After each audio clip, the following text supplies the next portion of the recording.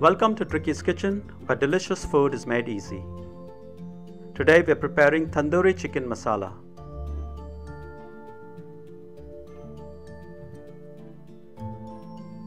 As you can see, the dish is really delicious and very tempting.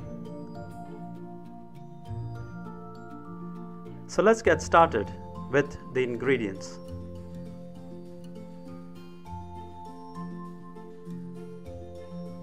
Note, the ingredients measured using measuring spoons are leveled and not heaped.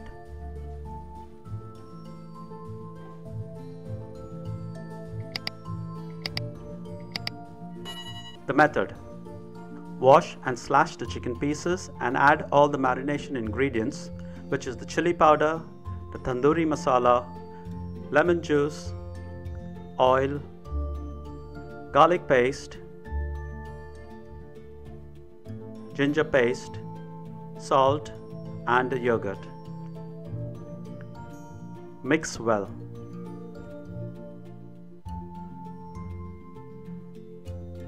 Cover with cling film. Refrigerate for 1 hour or overnight if possible. Preheat the oven to the temperature shown. Arrange the chicken on a baking tray. Place the baking tray in a preheated oven for 20 to 25 minutes and flip the pieces over in between for even cooking. Remove from the oven and set aside. Very important, do not discard the liquid that remains in the tray, as we will use it later on in the cooking. Heat oil in a wok and add in the cinnamon stick, dried chilies, curry leaves, fennel seeds, cloves and cardamom and fry. Then add in the onions and fry. Add in the ginger paste, garlic paste and bay leaves and continue to fry.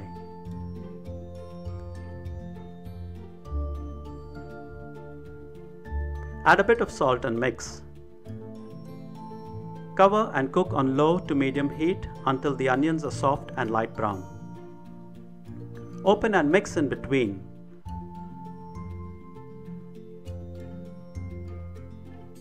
Cover and continue to fry. When the onions are softened and brown, open and fry on high heat. Drop in the tandoori masala, turmeric powder, garam masala, dried fenugreek leaves, Kashmiri powder, cumin seed powder and coriander and fry. Add in the green coriander, tomato ketchup and tomatoes and fry.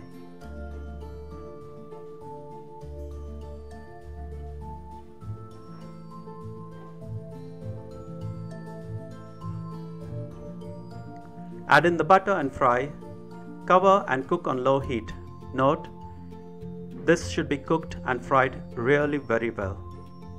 Add in the aromatic salt, lemon juice, the liquid that remained in the baking tray and hot water. Cover and cook on medium heat for a couple of minutes. Note, add the required amount of hot water to adjust the consistency of the curry to your liking. When the oil starts to separate, that means it's been well fried. Add in the cooked tandoori chicken pieces. Add in the roasted cumin seed powder and a bit of nutmeg. Cover and simmer on low heat for a couple of minutes or until done.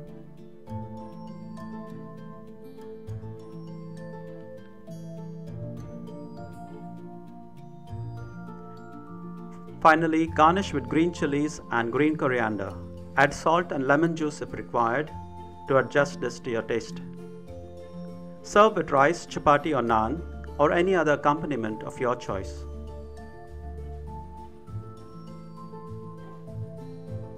Enjoy! If you liked this simple and easy recipe, be sure to like, share and subscribe to Tricky's Kitchen, where delicious food is made easy.